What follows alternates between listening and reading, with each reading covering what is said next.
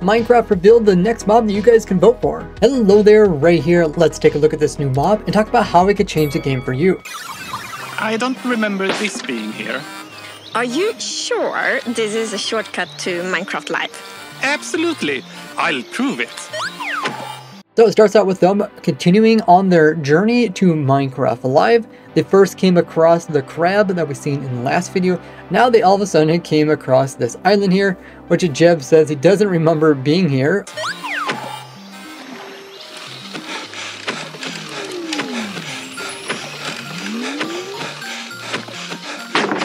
Huh? Oh. This is the Armadillo, one of the mobs that wants to join Minecraft. So then Jens jumps in this boat and starts rowing across the land. You can see not only does it go all day, it goes all night and back to day again. And then he bumps across the next new mob, which is the Armadillo. Now in the Americans, we do have the 9-band Armadillo, which does live in the lower United States, Central America, as well as much of South America. Do you consider an Armadillo to be cute? This one here looks pretty adorable. This means the supposed leak that we talked about yesterday, where there was a screenshot of a playlist that showed that we're gonna get the mobs crabs, jellyfish, as well as seagull. And since we know the second mob is an armadillo, this playlist is probably fabricated. And as a couple of you guys pointed out in my comments in the last video, when it came to the title of the Minecraft video for the crab, compared to the one that's in the playlist, notice the one in this image here has a capital C for the crab, but the one in the official Minecraft playlist here has a lowercase c. And I did point out quite a few other things that point out that this image could be easily faked. Also, you can see in this playlist, if this playlist is like a normal one, what you would expect is the top video here to be the next one that comes up in order. So the first mob should have actually been the seagull, but instead it was the crab. And in theirs, they have the crab as the last mob that's going to be shown, but it was instead the first. But they actually did still do quite well, as they did actually guess one of the 3 mobs would be a crab. But one of my viewers actually did guess Armadillo before they actually came out. These 2 people just put their comments in right after the Armadillo video was released. But this video here is actually before it, and they're saying it's not seagull and jellyfish, Ray. Instead, it's crab, penguin, and lastly, armadillo. Now, they did say that armadillo is going to be last, and we currently have it as being second one that they showed. So are they onto something? Is the third one going to be a penguin? What do you think? Now, the armadillo does fall into the category of cute animals, which we learned earlier that Jeb said that each of the 3 mobs are going to be all animals that are cute. And just like the crab, it gives us a special claw, which we can use to reach further. Armadillo has something to offer as well. It lives in warm places, like this savanna biome. The armadillo drops scute, which can be used to craft armor for your wolf. This will give your favorite 4-legged friend some extra defense against hostile mobs. So armadillos will drop scute, but then those can be crafted to make armor for your dogs. This would be really cool. Even though the dog does have 20 health, just like the player, they can easily lose all their health when they're fighting hostile mobs for you. So making some armor and putting it on them would make them live a lot longer. Then you wouldn't also have to feed them as often to keep them from dying. Now their health is indicated by the tail. So when the tail is upwards like this, it means that they are full health. But if you go ahead and damage them, you can see the tail slowly moves downwards, and when it gets almost all the way down to the bottom, that's when it will die. Now, unlike other armor in the game where there's different tiers, when it comes to the actual dog armor, since it's only be built using the armadillo scute, there's only be one type of armor, kind of like there's only one type of turtle shell. This is a little bit different than horses and horse armor, as we can actually craft the leather horse armor. And when you put on the horse armor, you can actually see it. It's one big solid piece, unlike the player, which has a bunch of little pieces. But the horse armor is different because it does have different tiers, like you can get iron, gold, as well as diamonds, which you can't craft, but you can find them from looting chests. Now, although when the horse is wearing the armor, you can't actually see how much it's helping it, but there's actually invisible armor pieces, just as if the player would wear armor. It shows up as these little armor pieces. And for the horse, the leather one provides 3, iron 5, gold 7, with diamond giving the most of 11, with the player having a total of 20 armor slots. And the armor pieces on the horses actually do help the horse take less damage. So the same thing would apply to the dog, but we only have one type of armor.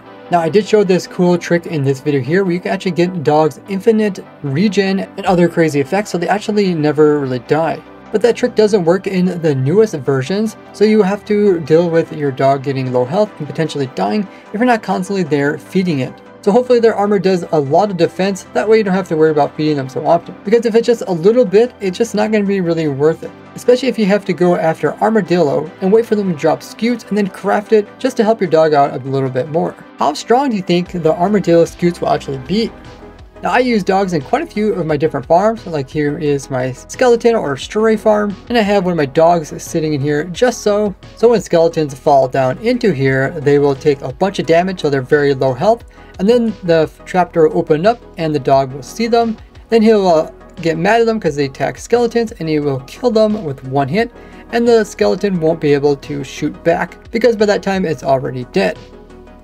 This is a great way so you can get player loots and also get XPs, including even getting a rare chance of getting armor or even diamond armor. Now with a setup like this, we don't have to worry about the dog actually taking any damage unless there is a skeleton who's wearing thorns armor, in which case I'm not sure if the dog wearing armor would actually protect it from thorns anyways. Now my simple wither skeleton farm, which also makes up my larger beacon farm, uses a wolf down here that is tamed, and that way you get the actual wither skeleton skulls from the wither skeletons, all while not having to even be here as a player, which is one of the huge perks that dogs offer, killing stuff as if the player was doing it. Where typically if the player was here, you'd have to sit here with the auto clicker to actually kill the wither skeletons. For the dog, you don't need any third-party program. The downside is the dogs don't actually apply looting effect like the player would. Now it was originally discovered that you could put looting onto a fox and came up with the first looting farm using foxes, but remember foxes aren't actually considered pets to the player, so they don't actually give you loot that only comes from players like the wither skeleton skulls. Now again, specifically say that this armor is just for the wolf, even though later on he does say four-legged friend, which would mean it wouldn't apply to like foxes or other things like cats. And I use them in other farms of mine, like the first automatic blaze farm using wolves. But the armor is only going to reduce the damage that the wolves would take over time and wouldn't actually stop it. So it's not a permanent solution to the wolf taking damage, and wouldn't solve one of the main reasons why we don't use wolves in more farms is because they eventually typically die due to mobs having thorns armor. What other uses could dogs be used for? Speaking of enchantments, could you actually put enchantments onto the dog's armor? Now you can't do this when it comes to horse armor, so maybe the same thing will apply to the dog's armor, but they can always change this in the future. Enchantments would make it a lot more powerful because you can put protection on it, or you can even put thorns on the dog's armor, so anything that attacks it will actually get damaged even more. Do you think they should add enchantments to horse armor? What about dog armor if it gets added? And similar to the crab, when they show the armadillo, they just show it dropping a scute. They don't act like you have to kill it in order to get the scute. And as we've seen with the turtle, we don't actually kill turtles to get to their turtle shells or their scutes, but instead we just wait for the baby turtle to grow up into an adult turtle, in which case it drops one scute. Here they just show the armadillo walking past, and when it does, it just drops off one of its scutes. So it might be similar to like the chicken laying an egg, it just drops one off every once in a while. But since it is like an animal, very similar to like other passive mobs, maybe when you breed it up as a baby and when it grows into adult, it will shed off one scute, just like we see with the turtles. Now because the armadillo just drops a scute, it would probably be very similar to like my turtle farm, where I have turtles sitting in a pen, then I have the player AFKing breeding them, which would produce babies, the babies then grow up, and then we collect all the scutes. Otherwise, we could just have them like a chicken farm where you just wait and pick them up if they drop them, just on a timer. Armadillos also have the cool feature of kind of rolling up in a ball. Would be cool to see in game a mob that kind of curls up. It probably wouldn't actually be too extreme. Maybe a little bit something like how we see with shulkers opening and closing. Now Jens also mentions that the armadillo lives in warm places like savannas. There's not too many different mobs that are unique to the Minecraft savanna biomes, so it would be cool to see one that you can only find in this biome. But just before he says savanna, he says warm biomes like savanna, so maybe there'll also be in other types of warm biomes. So maybe they would live in other warm biomes like jungles in Minecraft, or like the sparse jungles, which have a little bit more room for them to move about. What biomes do you think they'll be in? I am not lost, but do you know the way to Minecraft Live? Do you want the armadillo to join Minecraft? Voting opens on October 13th at 1 p.m. Eastern Daylight Time, and you'll have 48 hours to cast your vote. Now they also came out with a Minecraft article which repeats the same stuff that we've seen in the video and reminds us that voting starts October 13th going to the 15th. So comparing the Armadillo scute, which will be made into wolf armor, with the crab's claw, which players can use to be able to place blocks farther than normal, there is a big difference in how these are going to be used in the game.